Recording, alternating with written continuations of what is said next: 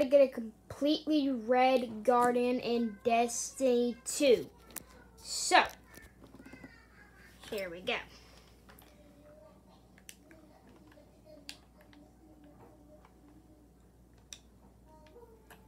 You're gonna need the echoed anger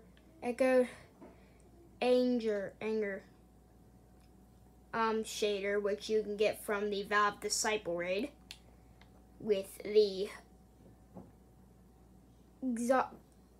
I can't even say that. I'm not even gonna try and pronounce that.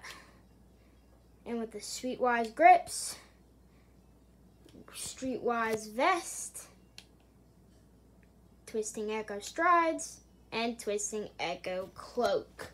Put that in. Here are the results you'll get after that.